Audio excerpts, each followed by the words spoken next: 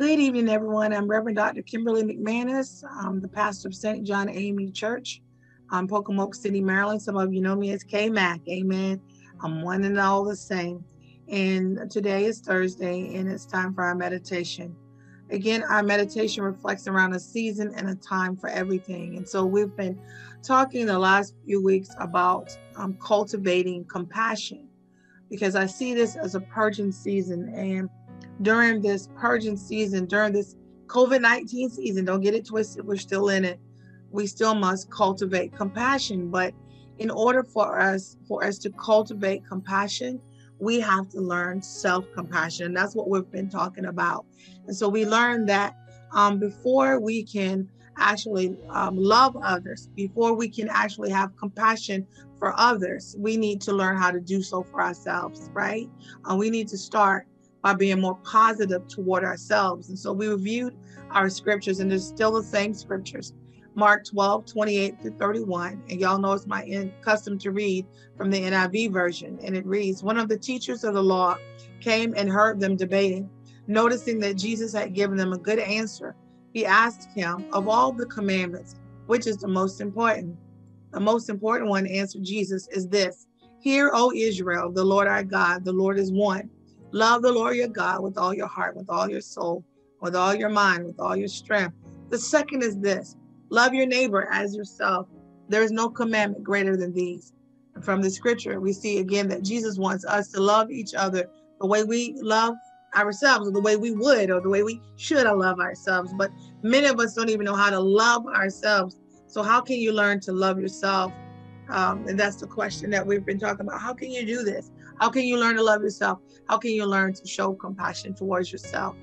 But our good Lord, Jesus, he makes it all clear. He says we are to love our neighbors as we love ourselves.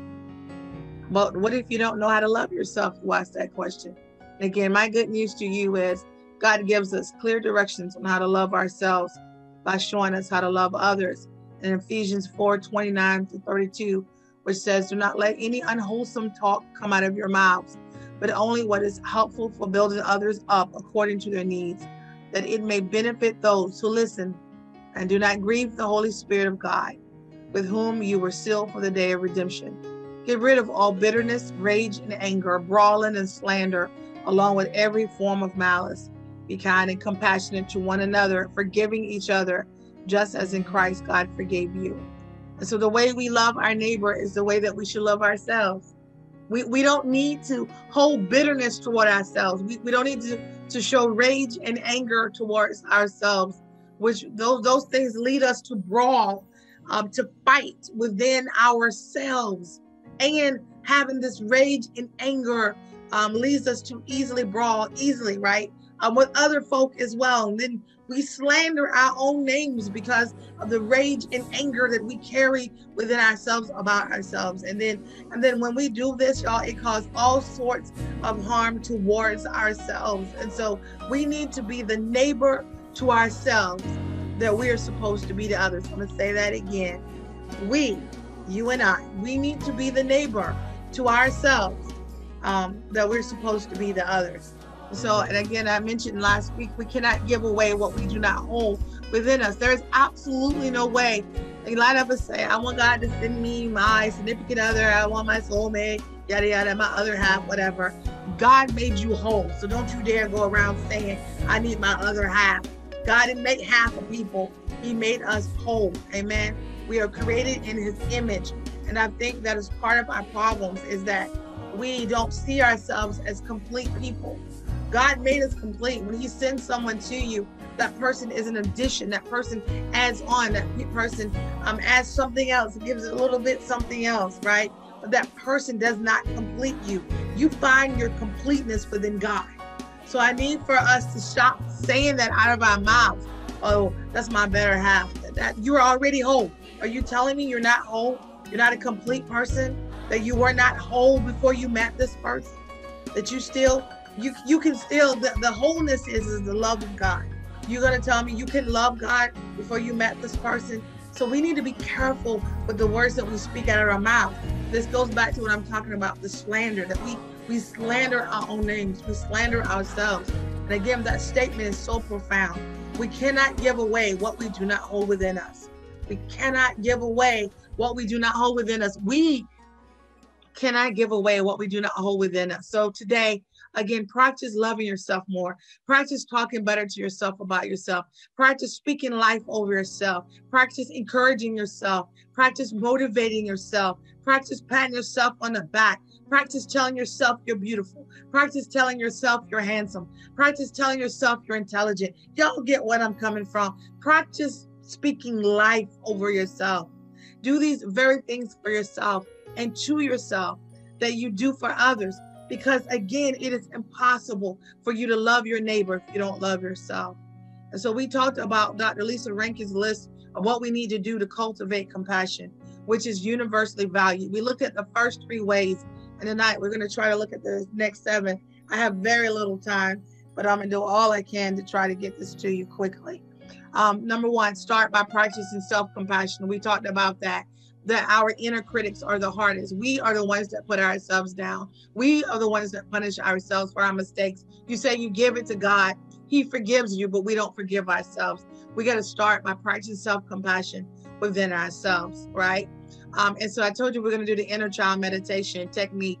I know we're not going to get into it today. I try to keep this to about 20 minutes. So hopefully we'll get through this and then we can do that next week. Okay. So that's when I told you, this is now week 3 about standing naked in a mirror, right? And then I told you if you couldn't do full length, looking at yourself, and I said start with, if you had on a jacket, pull the jacket off. You know, some people never see their own naked arms, like, right? And so that's what I was telling you to do. So this is week 3. I do pray that you've made progress toward looking at yourself naked in the mirror. I'm just talking about you by yourself, not putting on a show, not trying to go on TikTok or whatever people are doing. I'm talking about you having this time with yourself, not in front of your mate, but with you and yourself. I said, if you couldn't do that, you didn't look in the mirror, look at your face then for 5 minutes, 3 times a week. Play relaxing music in the background and say to yourself, I love myself. I accept myself. I am safe. Encourage yourself. I said, then you will continue to do that. This is again, it's the 3rd week. So by now you should have increased it 10 minutes, 5 times every day for 1 week. And then I would tell you, if you've done that for the past 2 weeks, then move to the mirror. And again, if you can't stand full naked, I understand. Then remove layers. That's what we're trying to do, is remove layers. And so you're doing it in a physical sense, but I need for you to get rid of the layers that you're carrying that prevent you from being that person that you see yourself from being, that person who wants to be loved. And again, you cannot be loved if you don't love yourself. You can't give out to somebody what you don't give to yourself. Okay. The second thing was put yourself in someone else's shoes. It's very hard to do. We learned how to do that. My grandmom used to say, sweep around your own door before you can sweep around somebody else's.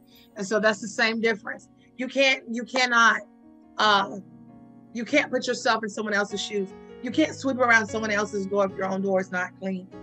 You gotta know what it's like to go a mile in your own shoes before you go talk about somebody else. Okay. You don't know what battle somebody is in. You have no idea what somebody else is going through. Okay. So let's be kind to each other, because people wear smiles on their faces on the outside and the inside they're crying. Let us not add to that. Okay. So let us put ourselves in someone else's shoes. Number 3, move beyond your self-reference. And remember, we talked about this. We are living in a generation where people are all about me, right? And it's not about the me, M-E. It's a collective us. And so a lot of people who walk around exclusively thinking that everything affects them. Y'all met people like that. They will turn things around. Everything affects them. Something happens. No, it's about how it affects them. They will always shift it for them. They have this me mentality, very egotistical. They're not altruistic at all, right? They got to learn how to move beyond that self-referencing. Help them to move beyond that self-referencing, not by being mean to them, right? Sometimes people are allowed to do this growing up, right? Sometimes parents are trying to give their children better lives than they had, quote, quote, and they will allow this me inclusivity thing to come around instead of, and so what they're doing is excluding everybody else because they're only talking about them. And so we got to learn how to show compassion to these people so they can learn how to realize it's just not about them. This is not a me thing. This is a us thing. Okay. Number 4, practice kindness without people pleasing. Everything you do, you are not being kind just so that somebody can go back and say, see Hope over there. Yeah, Hope just gave me $1,000, but she told me I had to stand on the corner and tell everybody. That is not what Jesus did. When he helped people, he didn't want it to be broadcast, but people just had to go back and tell. But Jesus was like, don't go to hell. Okay, so you practice kindness. You do because it is the thing to do. It's the right thing to do, to practice kindness, not because you're looking for approval from somebody. You're not trying to be a people pleaser, or you're not looking for accolades, right? That is not what we call authentic kindness. Authentic kindness comes from a place from within. So you have to understand that you give because you have the gift of giving, but somebody needs to receive. But you're not giving simply because you're seeking attention. You're not giving simply because you're pleasing your sorority. You're pleasing your fraternity or whatever other group. That is not the reason why you give. If that's the only reason you give, then you're truly not being kind, and you're truly not being the one that serves. And then you say, I want to be like Jesus. Jesus is the ultimate. He practiced service, servant leadership.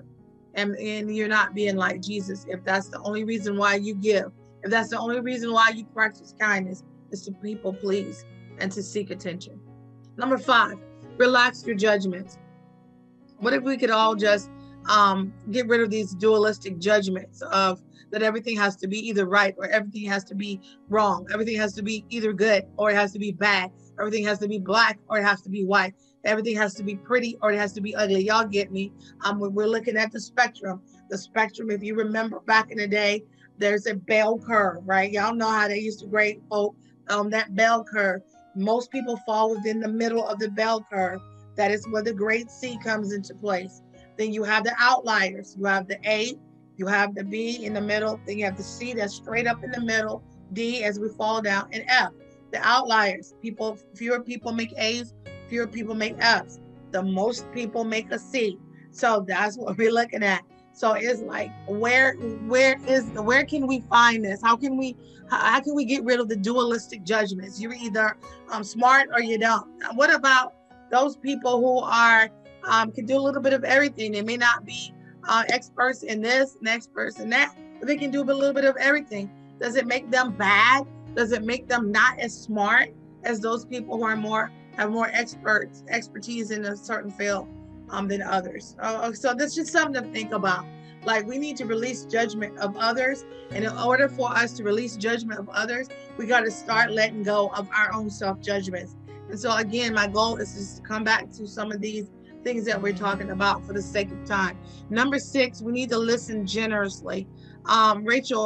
Rachel Reman says she teaches the practice of generous listening as a gateway to compassion and a tool for healing. She says most of us don't truly listen. We're always interrupting, judging what someone says, or trying to fix. And so Dr. Reman says listening creates a holy silence. When you listen generously to people, they can hear truth in themselves, often for the first time. And in the silence of listening, you can know yourself in everyone. Eventually, you may be able to hear in everyone and beyond everyone the unseen singing softly to itself and to you. So learn how to listen. Again, a lot of people do that. They already, while you're talking, they're already preparing their statement. They're already in court preparing their statement, right? So that's not what you need to do. That's not being a good listener. That's not being an active listener, right? So in counseling, we teach, so what I hear you say is, right? Because as counselors, we have to be active listeners. We have to make sure that we completely understand what it is the person is presenting to us, because we can help them heal if we're not paying attention. So the first thing is learn how to be an active listener, and do so by actively listening to yourself. Number 7, heal your own trauma. Again, they said if you hold on to unhealed trauma, what's going to happen, y'all, is that you're going to unintentionally traumatize other people. I hope you hear me.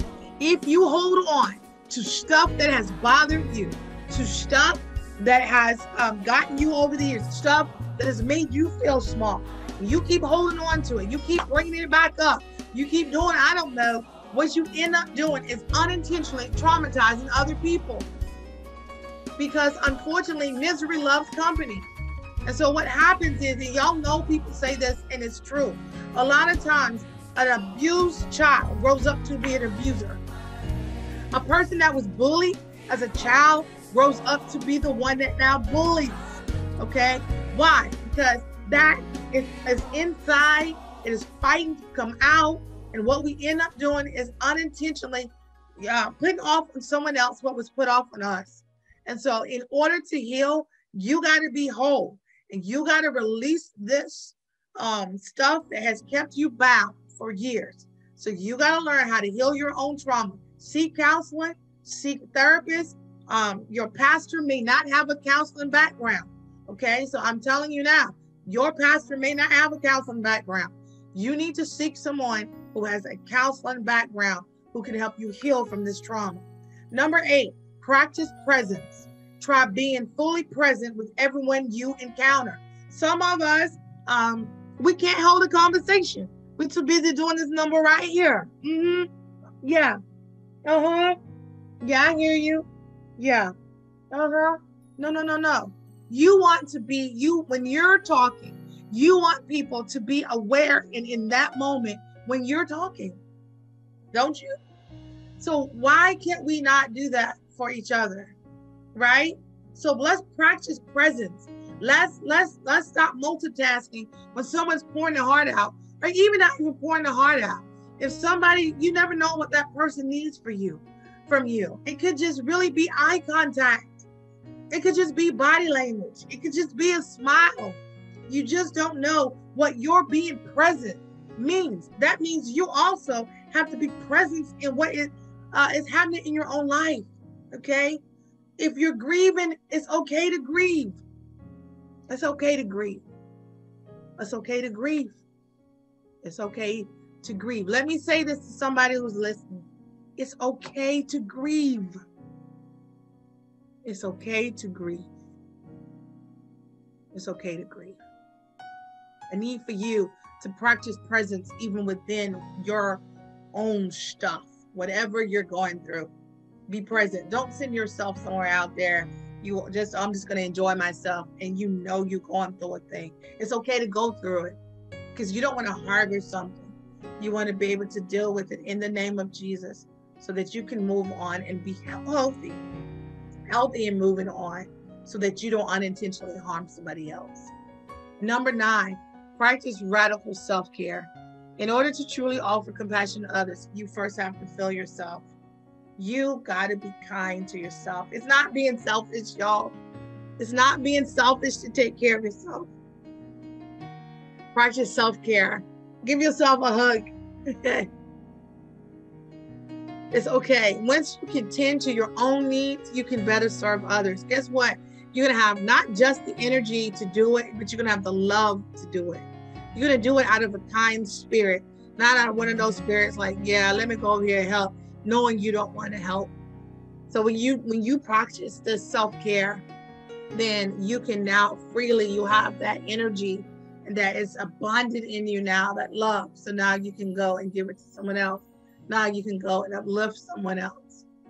And number 10, and I'm going to start right here, and we'll finish this next week. Number 10, try the 21-day compassion challenge. Dr. Rankin adds, she says, to help you learn more tools of practicing compassion with yourselves and others, practice the 20-day compassion challenge. And what I'm going to do is, I was hoping that we would finish this probably next week, but I think I'll just carry this on for right now. And what we'll do is look at the 21-day compassion challenge, but there are still some of the other pieces that we didn't get a chance to get to, which are our positive statements. And so because we run out of time and I want to make sure I can get this to you on time, we will come back to it. We have to come back and do our meditations. And again, I don't want to just run past this because we really need to learn how to show some self-compassion. We have to learn how to do that in order for us to be able to show this compassion toward others, in order for us to show this love toward others, okay? And so let us pray. Father God, we pray today that this has fallen on some willing ears, God. We pray today, God, that whoever needs to hear, let him or her have the ear to hear and understand the importance of showing self-compassion. Lord, we pray today that persons listening will understand it's okay to love himself, to love herself, that it's okay to say no sometimes to others, that it's okay to put himself or herself first, that it's okay to encourage herself or himself, it's okay to motivate himself or herself. There's nothing wrong with it at all. And so, Lord, we pray today for those sisters and those brothers who need to understand it's okay, and it's okay. And Lord, you know we'll be sure to give your name all the honor, the glory, and the praise. And it's in your Son, Jesus' matchless name we pray. Let the church say, amen. Amen. Y'all have a blessed night in the Lord. And the Lord's will, I'll see you Sunday morning for our youth takeover. Amen. So we'll see you then. Have a blessed night in the Lord.